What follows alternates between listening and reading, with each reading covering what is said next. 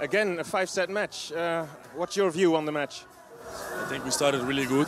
The first 2 sets, first 1 set and a half. After that, we started to make a little bit more mistakes, and I think we started to play a little bit against ourselves instead of playing against Spain. And so that made it difficult. But I think in the 5th set, we got a good level again. How did you turn around? Did you turn this around in the 5th set?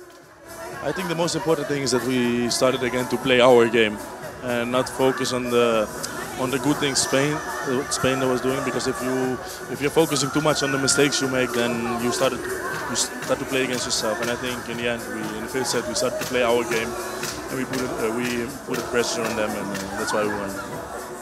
You yourself, you scored 9 aces. This was quite a match for you. In the serve today, it was a good day. Let's hope next time it's the same.